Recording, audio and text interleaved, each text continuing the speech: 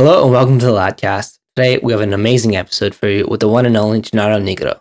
Gennaro is an Italian-American born and raised in New Jersey that now plays on loan from AS Roma at Potenza Calcio, a team in the third division of Italian football.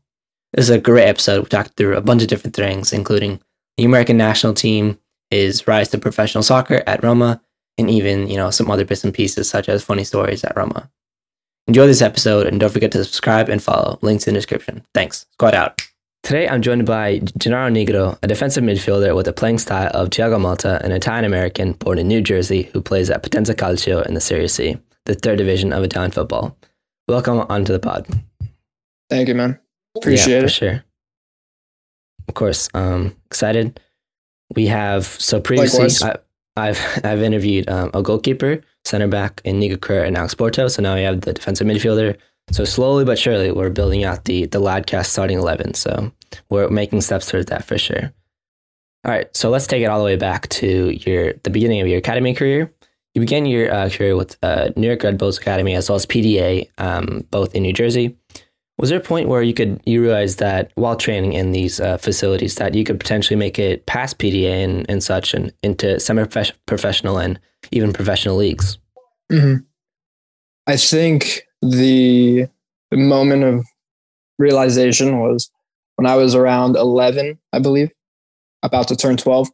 A group of guys from PDA, we all came together and we made this team to go actually compete in this tournament in Portugal called the Mundialito. It's like one of the biggest youth tournaments in Europe where all the best youth clubs are there. Barcelona, Real Madrid, Milan, Benfica, Sporting, all of these clubs. So I think while we were there, and I think being able to compare myself from a young age against, especially having that experience to compare myself to players around the world, it was kind of reassuring and definitely kept me concentrated and, to have eyes on the prize and be like, okay, maybe this is actually an option for me, because I think everyone as a kid, especially when you grow up playing the sport, your objective is always to play at the highest level. And I think having that experience from a young age gave me confirmation as to what I was doing and to continue on the right path. So I guess when you saw these big European teams and such at this tournament, were you sort of, or maybe further on, did you think that maybe abroad is the path for me? Yeah, funny that you say that. So when I was actually in middle school, I remember a teacher telling us I think I was in 6th grade. Yeah. A teacher telling us to write something. When you finish 8th grade, what do you want to have accomplished? And I wrote on the piece of paper, I said, hopefully I'm in Europe playing soccer. Nice. So it was lost for, I don't know how long. I actually found it in a backpack that I brought with me when I actually left home. And I found it one day just rummaging through my stuff. And, it was kind of like a full circle moment, because at that point I was like 2 months since I left home. So yeah, man, I think it's always about just always believing in yourself. I think that's what it's all about. Sure. What can you say about the journey that these academies gave you in New York Red Bulls and PDA and sort of the level of development they prepared you for, eventually stepping into further paths? Absolutely. I think both organizations did a fantastic job. I started at PDA, I think when I was 9 or 10, and then made the switch to Red Bulls at 12, I believe. And then from 12 to 15 was there, and then went back to PDA at 15. But, overall, it was being probably the two best academies in New Jersey. Yeah. Being able to compete with the best players in the area. And then at the end of it, always be able to learn something, to always be willing to be coached, to learning from players that maybe are better than you at certain things. And at times accepting your weaknesses, Yeah. Being able to be honest with yourself and say, okay, this is what I need to do in order to push myself to the next level, Yeah. So fast forwarding a bit into February 2018, you actually committed to playing soccer at Cornell University with dreams of potentially being drafted into the MLS. However, that all changed when AS Roma came calling. What was this whirlwind like of the emotions of you deciding your future? It was definitely an interesting couple of months, that's for sure. I mean, there were days in which I said to myself, sitting down with my parents and my sister trying to decide what the best course of action was to take. I think speaking to people that I trust, coaches at PDA at the time, even my teammates, just trying to see what they have to say.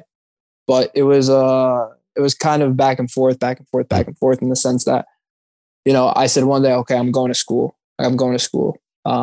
Because at the end of it, the thought process was, if I graduate with a degree from Cornell, even if I step foot on campus and then decide to go and play after a year, I can always go back and get that degree. Right.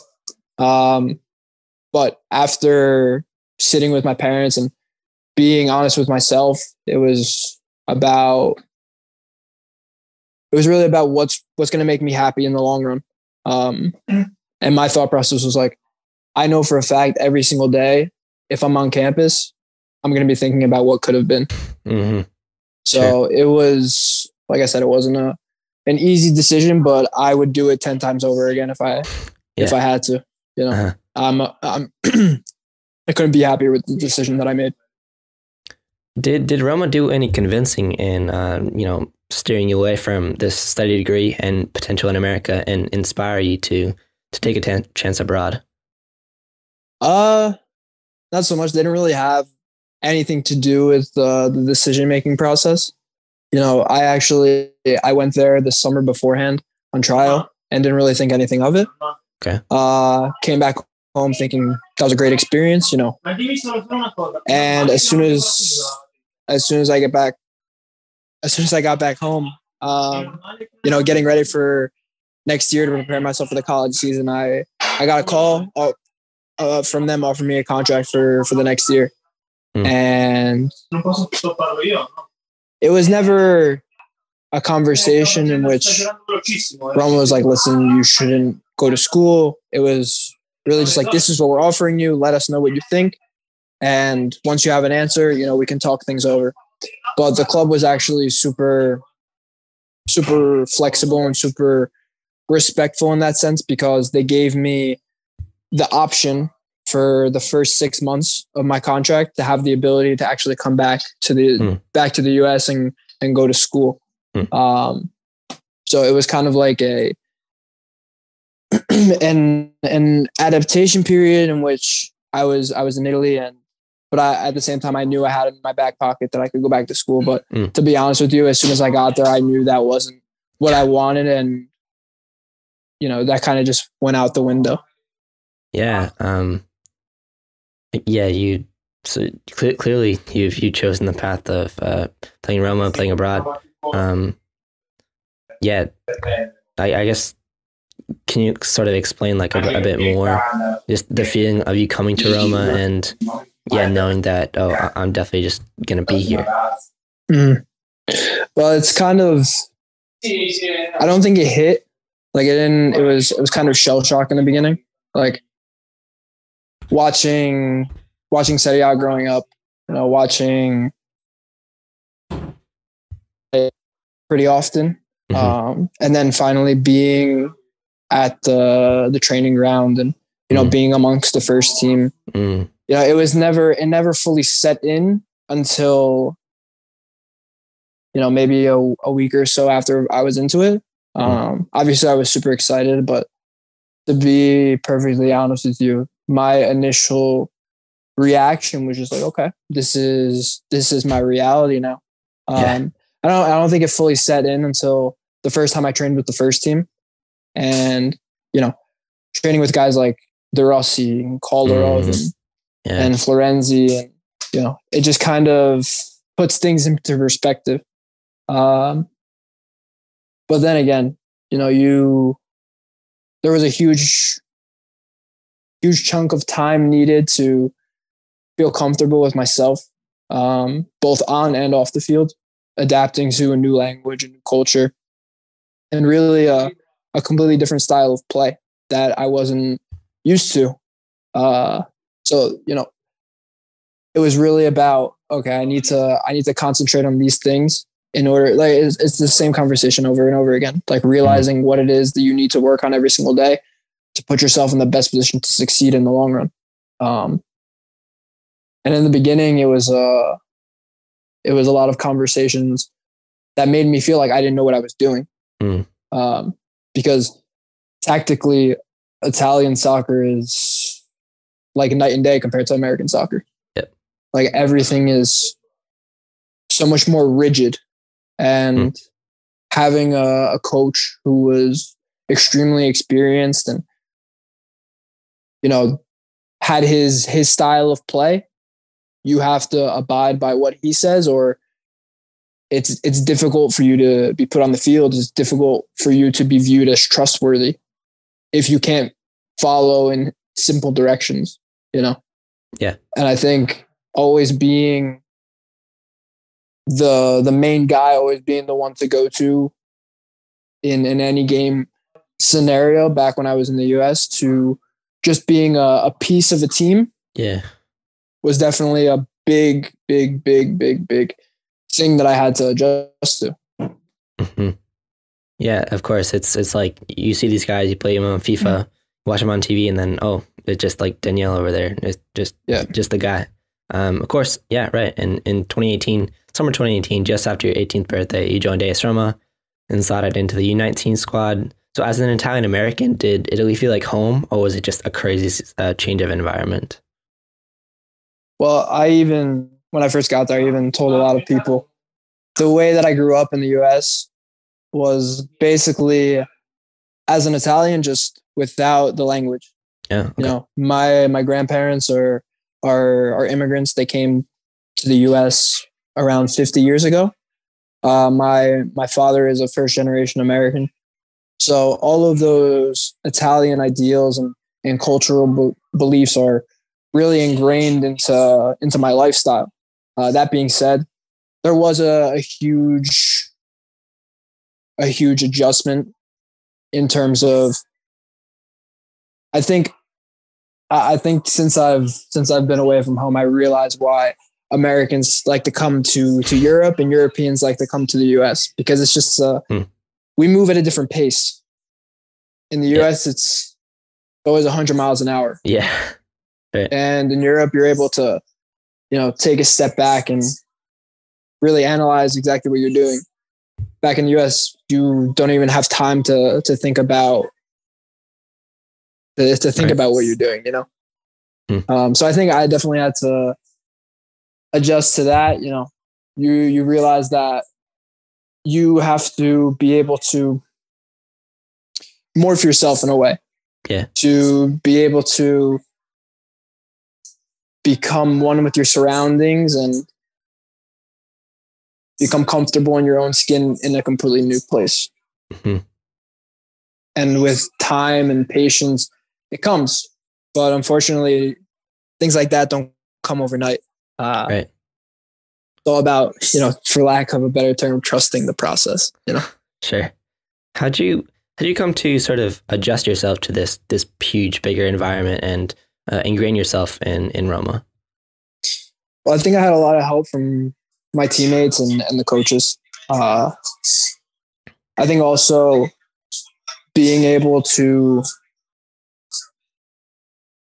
really immerse myself in the culture and not really having another choice. When you're forced to learn things, it comes a lot more naturally. As if, for example, like I think the biggest example is with the language. So amongst my teammates, there were a few guys that actually spoke English, and the entire coaching staff only spoke Italian. So for myself, I came to Italy with a decent base. Like I had a pretty good understanding, but to create sentences and, answer on the fly, it was difficult in the beginning. But being in that type of environment every single day, you learn whether you like it or not. And like I said, it it takes time. It takes a lot of time and patience. There's going to be good days, going to be bad days. And I think being able to find the balance, especially on and off the field, because when your life is basically revolves around everything you do on the field, it's kind of difficult to detach yourself and, look at things from a different perspective and be able to say, oh, I didn't have a great training session today, but it's not going to affect me for the rest of the day. Like, I'm able to be myself off of the field. Not that you have to be a player 24/7, 365, which I think a lot of athletes struggle with. Being able to say, like, okay, I'm me, but on the field, I need to be something else. Like, I need to turn into a different person in that sense. I think there's so many examples in so many different sports. You think of Kobe and LeBron and Michael Jordan, where, when they're on the court, they become a different animal. I think it goes both ways. Being able to detach and just be a person again is so important.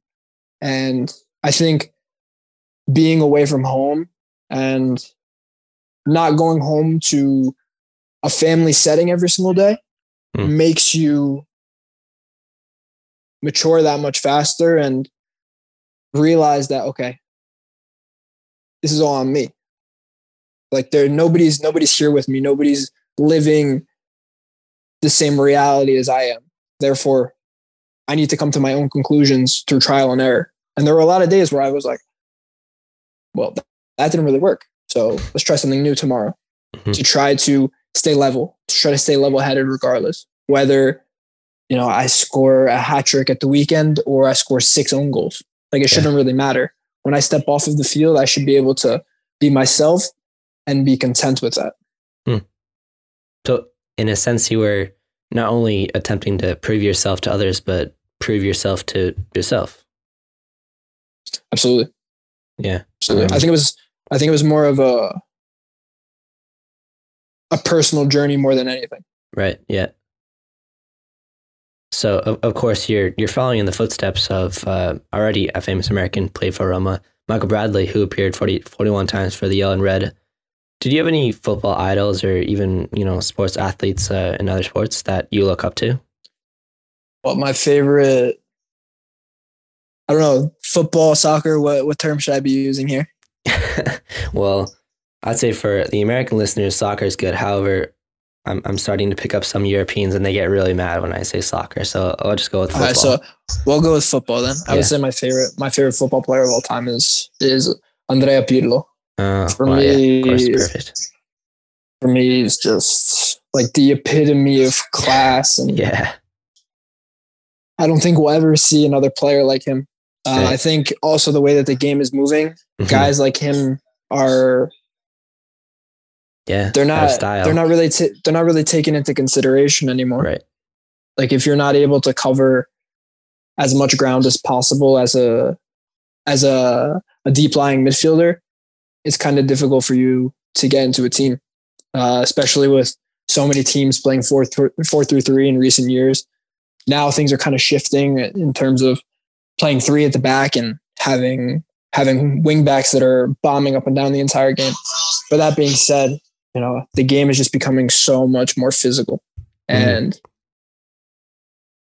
the matter of the fact is, the more you can run, the better off you are. Yeah. But that being said, man, like, for me, I don't think there will ever. And then I think I also draw inspiration from guys like Kobe. Like, Kobe Bryant for me is the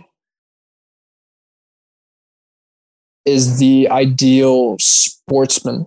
Right. If you want to compare, he's in a category of his own for me. In terms of his drive, his determination, his never give up attitude. It's something that I tried to add into not only into my professional career, but into my everyday life. Try to value myself on those characteristics as a person.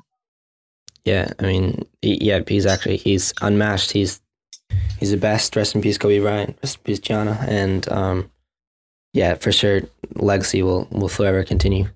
So transitioning into your first season of football for Roma, you fought for minutes playing between right back, center, midfield, and defensive midfielder. Were you expecting this sort of challenge, this culture shock and environment, and just sort of working towards becoming a better player? Yeah, I knew it wasn't going to be easy going in. Yep. But I think the biggest transitional piece for me was tactics, just being tactically disciplined. In the beginning, for lack of a better term, I was a disaster. I was a disaster. Everything they were telling me, everything I was doing was wrong. And in the beginning, it was frustrating because I didn't completely comprehend what was going on. And two, I think when you're in that, when you're frustrated with yourself, it's difficult to completely listen to the people around you. Yeah.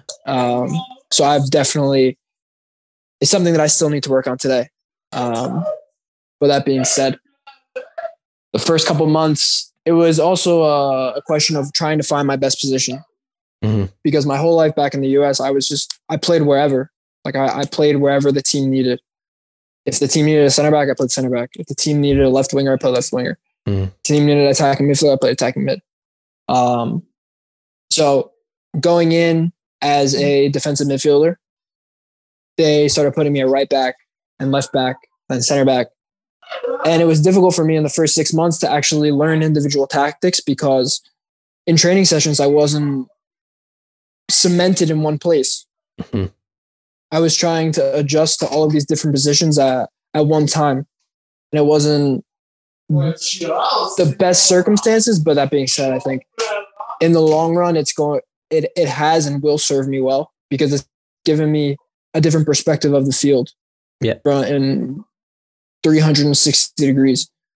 But as time went on, I think I remember it was January where speaking with the coach and with the club, they saw me as a right or left back for that team for my first year.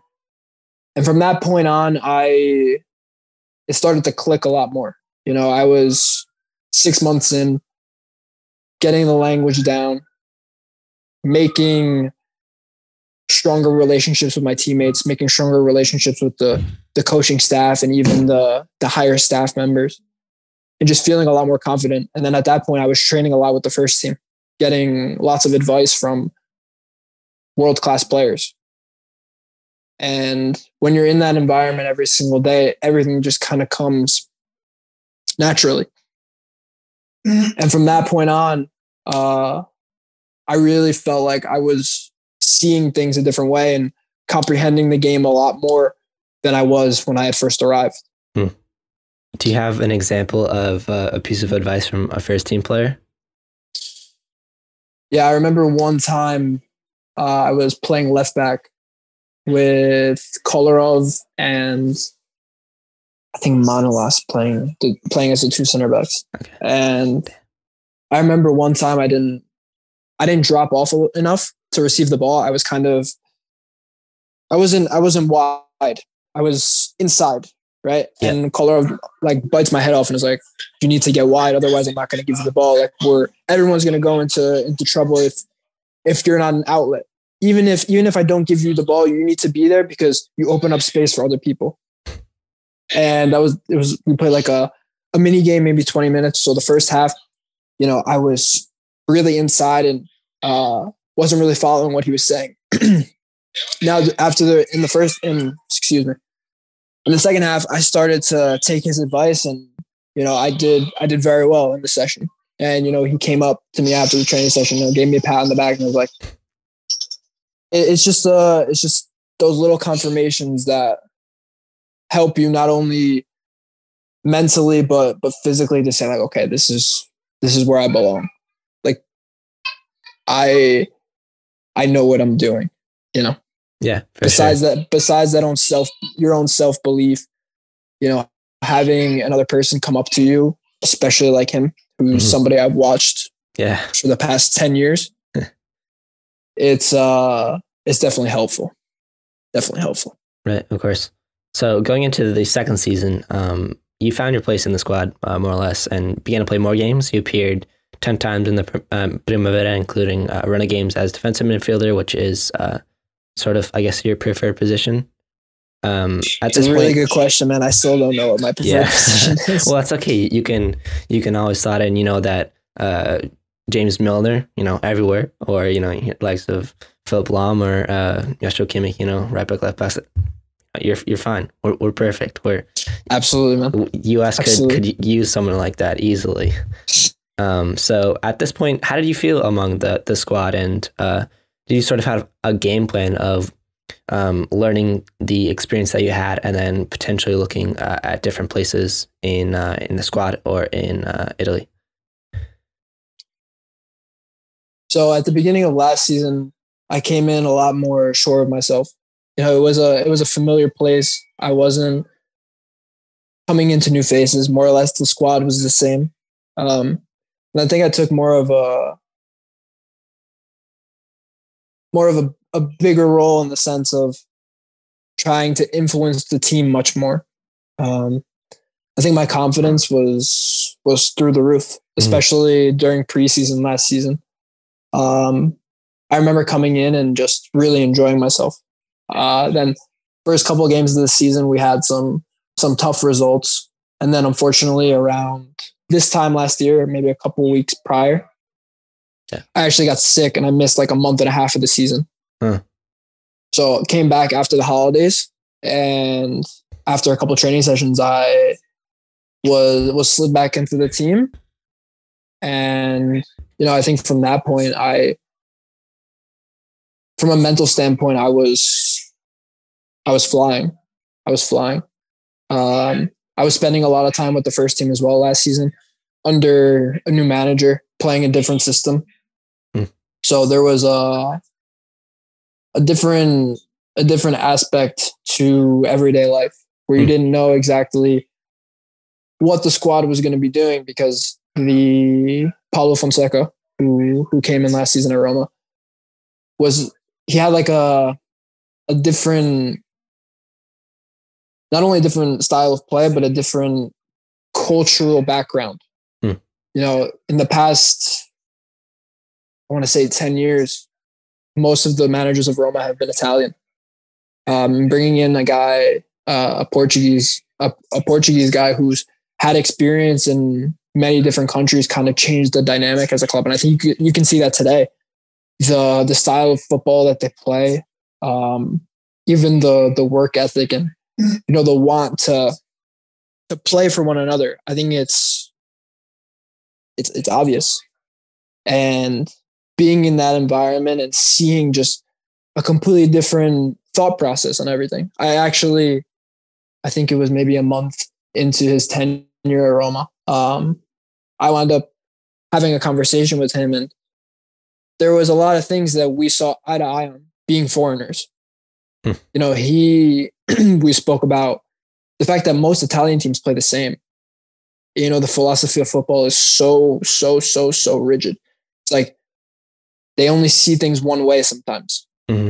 And having a guy like that come in and kind of turn everything upside down, especially in the beginning, there was lots of rumors. They're like, oh, they're going to sack him. They're going to sack him. They're going to sack him. But it's just not something that people were used to. And I think it's also refreshing, because it shows that you don't have to reinvent the wheel. Maybe you just have to turn it upside down. Yeah. And it could change the entire world. But getting back to the squad, I think playing as a defensive midfielder, I was able to solidify the team. I knew that my homework in that sense was to keep the team balanced and not be out of position, especially when we didn't have the ball, but also have the ability to break up plays and start attacks. And I think the biggest example of that, I think the best performance that I had in a Roma shirt was around that time last year. I think it was like in the beginning of February, right before the lockdown, in which I had just come back from being sick, and fitness wise, I was feeling really good. And I think when you're in that frame of mind, you're able to go on to the field with a clear head and everything just clicks. Yep. Was it common for players to be called up to the first team from their youth teams, or was it different for you? And was it sort of prompted in the fact that you were doing something different that they liked and they wanted you to be in the first team?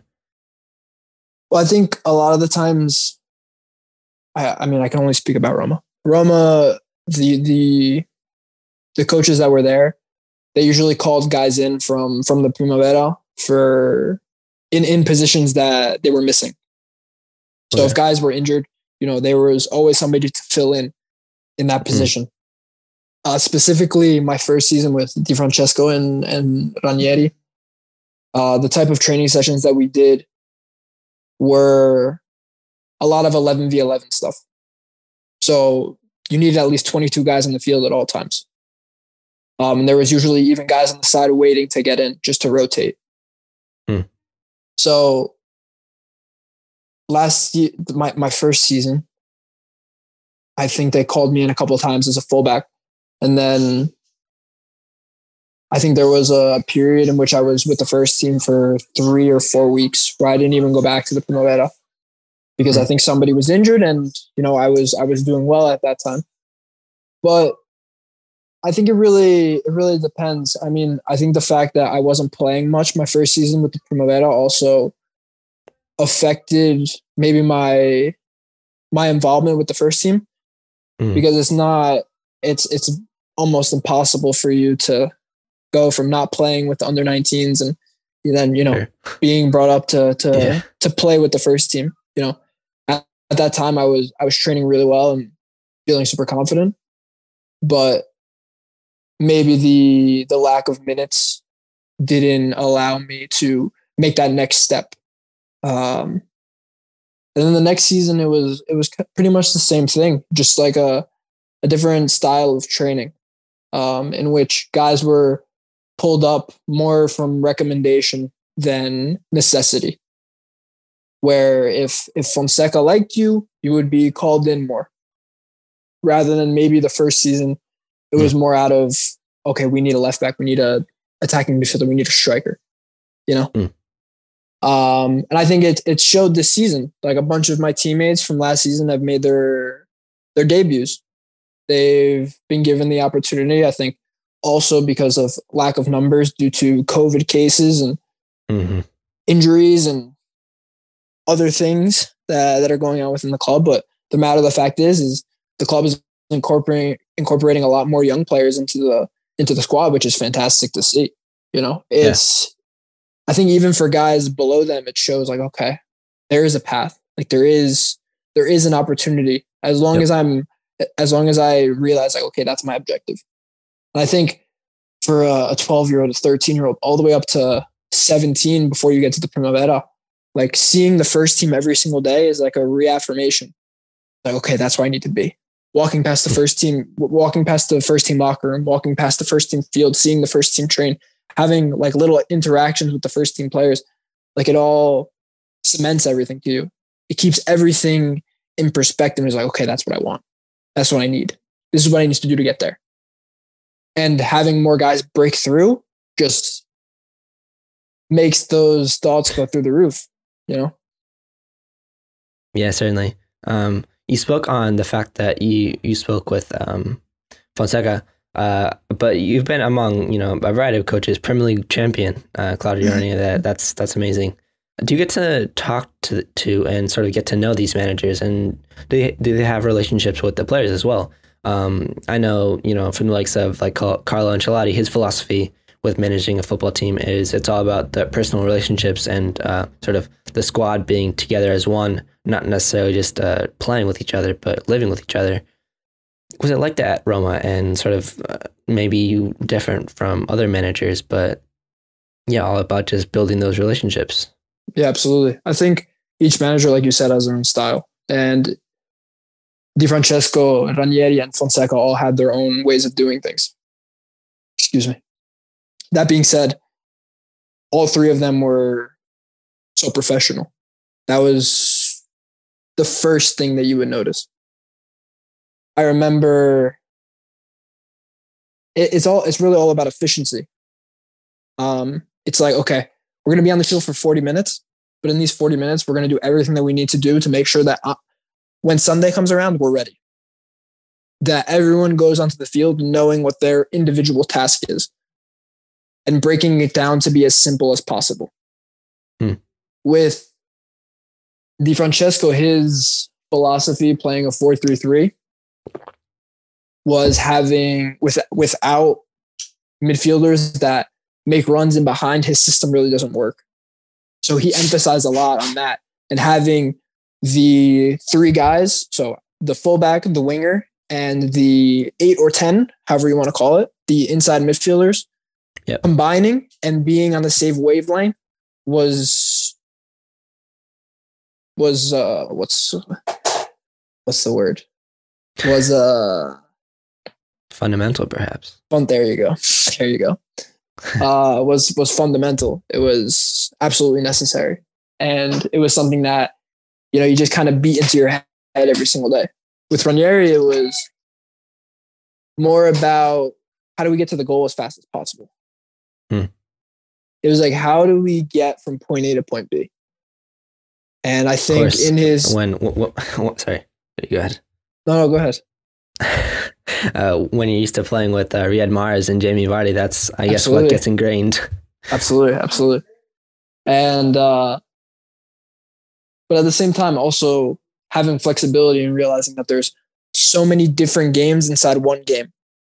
So there's going to be points in a game where you suffer a little bit. You're going to be on the back foot, and being able to adjust and know when to put your foot on the ball and kill the game, then knowing when to speed it up.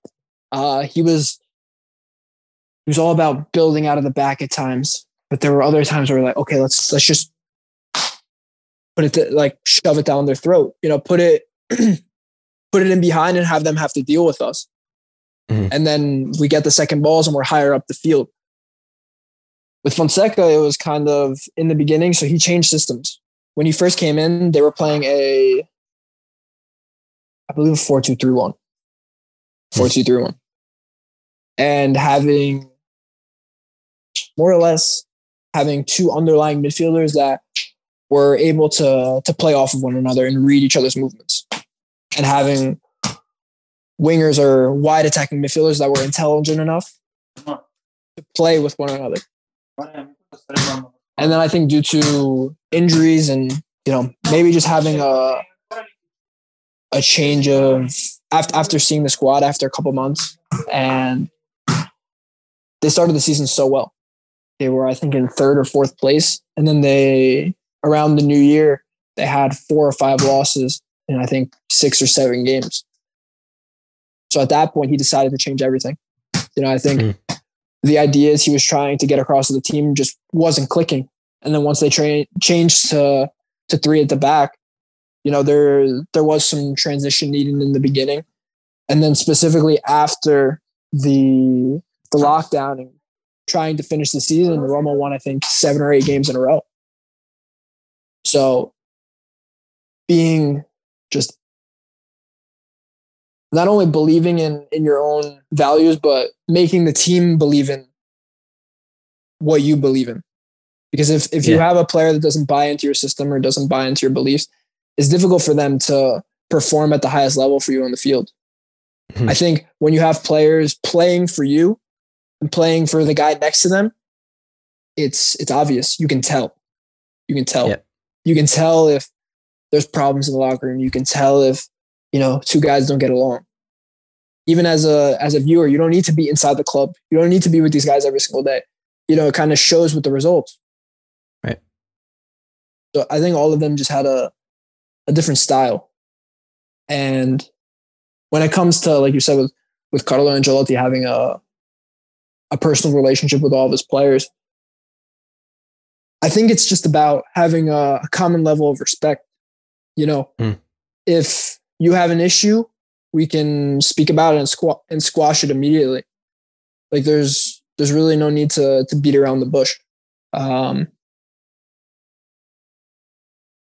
think it also depends on your personality. I think coaches need to be psychologists before anything else. Right. They need to They need to know what makes a player tick. Especially if they want to get the most out of them. They need to know, like, okay, if I scream in this guy's face, he's going to curl up into a ball, and I'm never, ever, ever, ever, ever going to get that trust back. Mm-hmm. But then again, if you do that with another guy, it'll make him run that much more or be that more intense, whatever it may be. We're, as human beings, we all adjust and react differently to different circumstances. So I think the best coaches in the world are the best at doing that. Mm-hmm. You speak so well on the philosophy for managers and coaches. Although you're so young into your playing professional career, is managing one day that you're potentially thinking about? Me and my cousin, we've actually spoke about it. I've played with my cousin Boris for 10 years. We grew up together. We talk about it a lot. I think a dream for me would, once I finish my career, to be able to go back to PDA and create a training ground similar to the ones that we have here in Europe. Be able to give American kids the opportunity to, because if you think about it, I think the biggest example is college locker rooms. Sounds kind of strange, but let me explain. Mm-hmm. The amount of money invested into college football. Let's talk about college football. So I actually went to Rutgers University for a visit, and I saw the weight room for the football team, and it's probably 6 times the size of my house. Right? Yeah. And they give you the conditions and the opportunity to become the best you can be. And I think if all of the time and money and opportunity was given to young football players, the United States will be one of the powerhouses. Yeah. Because we have the players, and I think that's right. Coming into the light. That's coming to the light in the past couple of years, with guys like Tyler Adams and Christian Pulisic and Weston McKennie, even now Gio Reyna, playing at the highest level. And I think it starts with having the right conditions. Mm-hmm. So for me, that would be, I don't know about managing. It's something that I think about a lot, but definitely remembering where I come from and be able to give back. I think that would be the best case scenario for me. Yeah, I mean, growing that competitive environment that they have in Europe is just something that's absolutely necessary in the U.S. So many young players, like you have, immediately turn to Europe the first chance they get. The U.S. just doesn't provide that like first team level unless you're like Alphonso Davies, which can get into that first team in the MLS at 16, and then travel abroad. But I gotta be honest. I think in the next couple of years, I would say in 5 to 10 years, a lot of guys are going to be interested in coming to play in the U.S. I think the MLS in a short amount of time is going to become one of the best leagues in the world. I think if the MLS is able to incorporate the system and structure that the top European leagues have in place right now, the MLS will explode. I really think it will. I really think it will. Yeah, and I think we've seen. Sorry, go ahead. No, sorry, I'll go after. No, I think we've seen glimpses of it.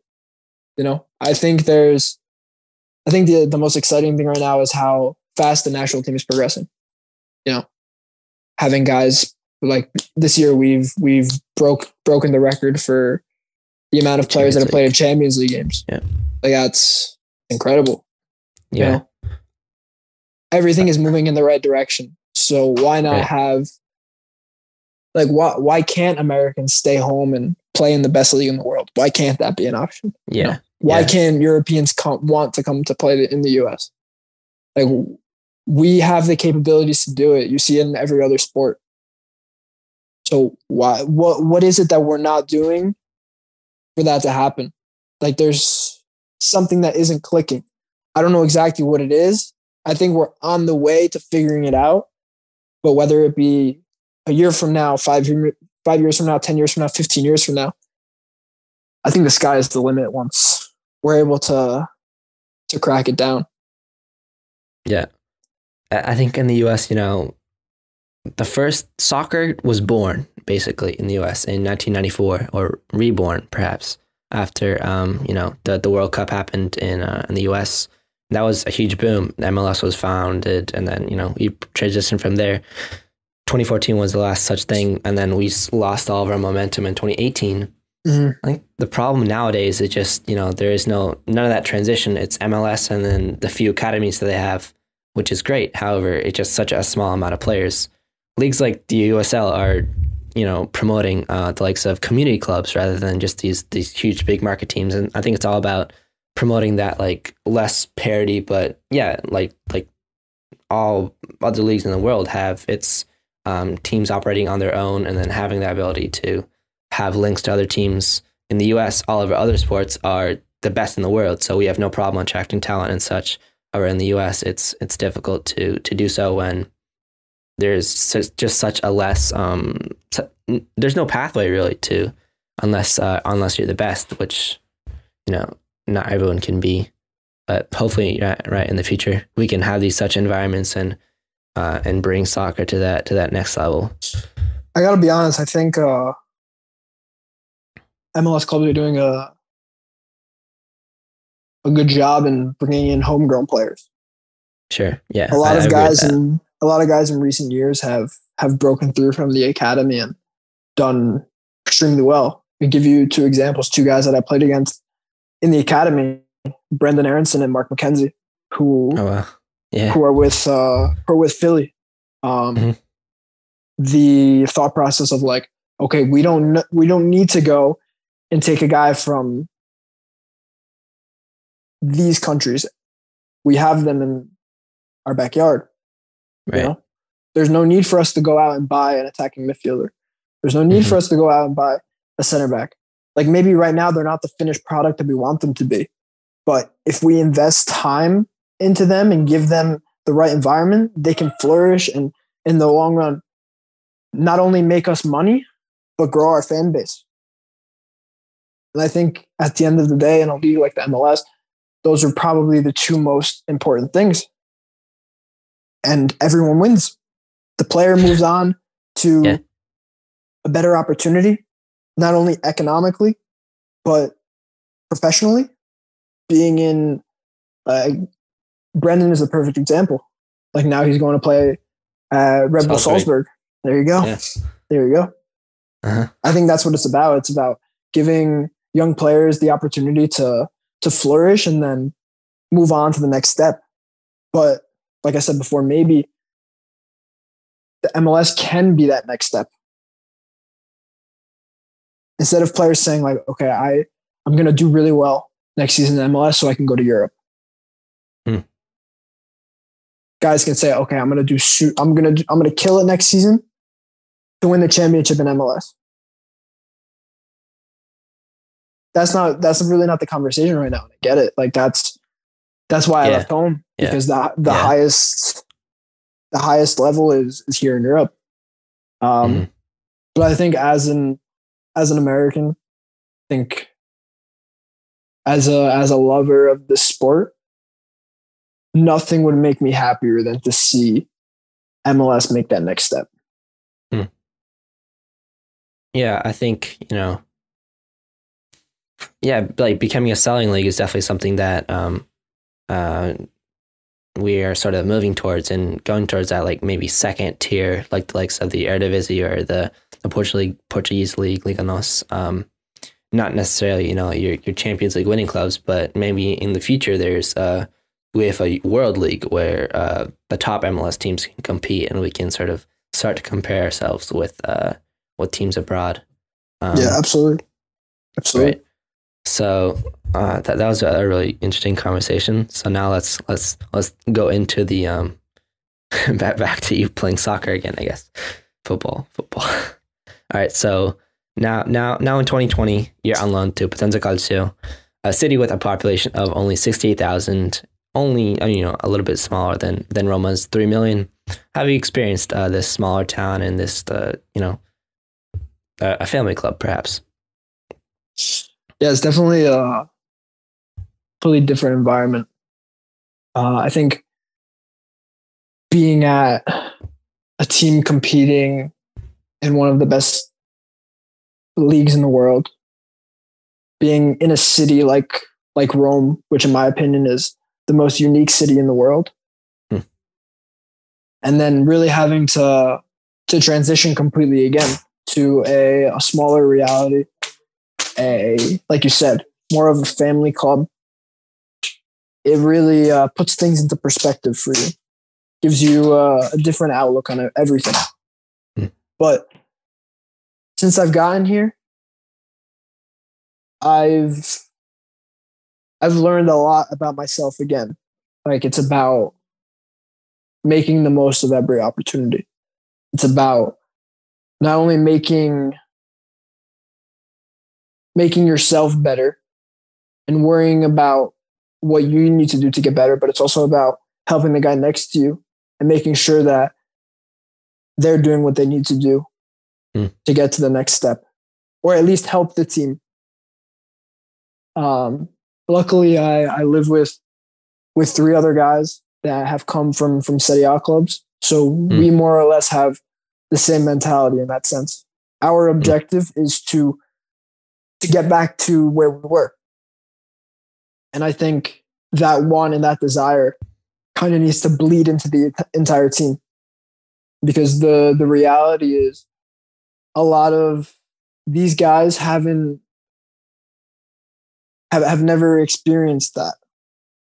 And the fact that we have been fortunate enough to, it's our responsibility to hold everybody to a certain standard and make sure that everything that we're doing is at the highest level. And that being said, I think having a fan base who is so connected, and even before, like when I go and do my groceries or, just go out to take a walk, I see somebody in the streets and just have a quick conversation. It's about that, those little interactions that, kind of put a smile on your face. Have you been asked to take some selfies before? I have not. The fans are super, super, super, super, super respectful. They realize that it's, for us, it's not a problem. And I got to be honest, for me, if somebody wants to take a picture, it's kind of weird, because like sure. I don't look at myself like that. I'm just like, it's hard to explain. Like I think putting it in my head that I'm somebody or I mean something is strange to me. Yeah. But that being said, like, the environment overall is positive. Being able to feel appreciated, whether we win, lose, or draw. Right. You're in the Serie C, but it's a professional team. It's slightly different to just playing in the in the Primavera at Roma. Can you sort of compare and contrast maybe the different environments? I'm not sure. Have you experienced fans being in the stadiums for the games, or is that allowed or not allowed? We have like sponsors, so the people that are, really just connected to the club. So maybe we'll have like 50 people in the stands, but the rest of the stadium is empty. But I think the biggest difference is having older people in the locker room. You know, it's really the first time where I've been the young guy or the youngest, one of the youngest guys on the team, more or less. You know, when I was younger, I would play up. I would play with guys that maybe a year or two older than me. But now there's guys on my team that are 14, 15 years older than me. I think it's all about learning from them and having them also learn from myself and the rest of my teammates. Because we all bring different experiences and different qualities to the field of play, and having that respect amongst one another and being able to feed off of that is vital. It's vital. I think knowing that majority of the guys in your team have already gone through that first experience of being in a first team.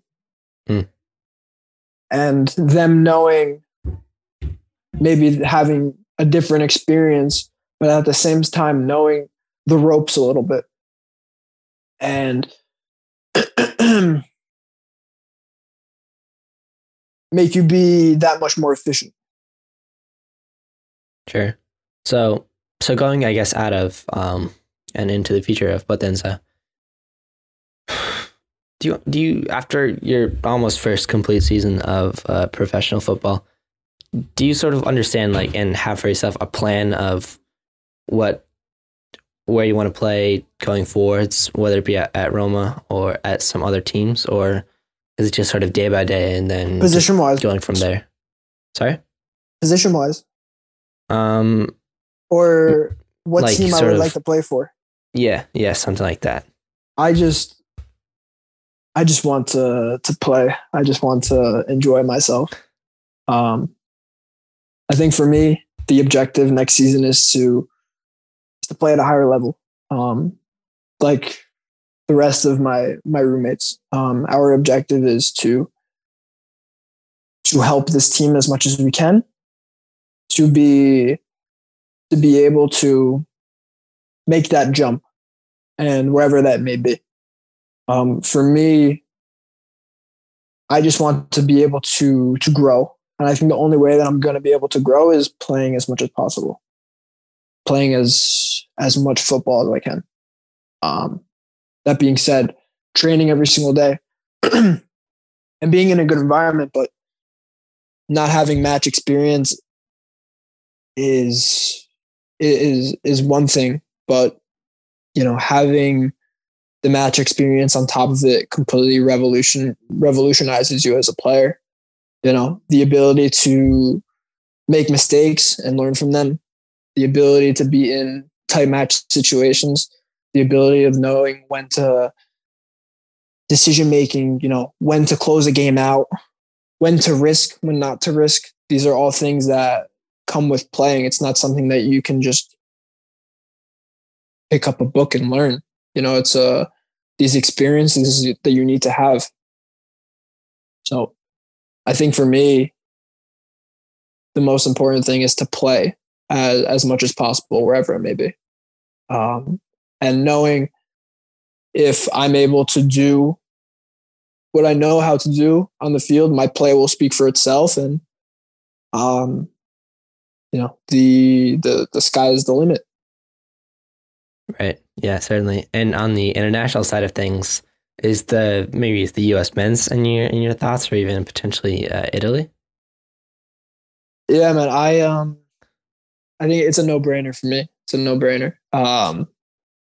If I have to choose between the two, I'm picking the US 100 times out of 100. It's home for me. That's where I grew up. I lived there for 18 years. I have all my friends, my family, my loved ones. Everyone's back home in the US. So if I hopefully have the opportunity to represent my country, it would be a dream come true. And I think I keep that in the back of my mind. I think also watching, other Americans doing well around Europe, it's inspiring, man. It's inspiring. I think really, I think in the past, the idea of Americans playing soccer was super frowned upon, especially by Europeans. Like, oh, they can't play. Like, they just kick they really don't know exactly what they're doing. And I think even as a country, it's all about proving people wrong. It's all about that fighting and winning and never back down attitude. Yeah. And I think that's what we're showing the world. And I think we'll continue to do that. And for me, I think taking baby steps and just trying to improve every single day is the only way for me to get to where I want to be, which is to play at the highest level, to play for my country, to play in the Champions League. Yeah, man, that's what it's all about. It keeps me focused. I look forward to 2026 when you're playing on home soil at MetLife, a World Cup final. It's going to be a glorious day. That would be a dream. That would be a dream come true. Well, Gennaro, it's been a fantastic almost hour now. Likewise, man, I really appreciate it. Talked through a bunch of amazing things. I hope the best for your future of career. I'm following you now on. I have to definitely get a Roma jersey, and you're even on Foot Mob. So I've marked you a star player. You can do that. So I have your very updates nice, for everything. Very nice, man. All right. Thank you very much, and have a beautiful day. Thank you. Thank you, for your man. time. Have a good one, man. All right. Peace. Spot out.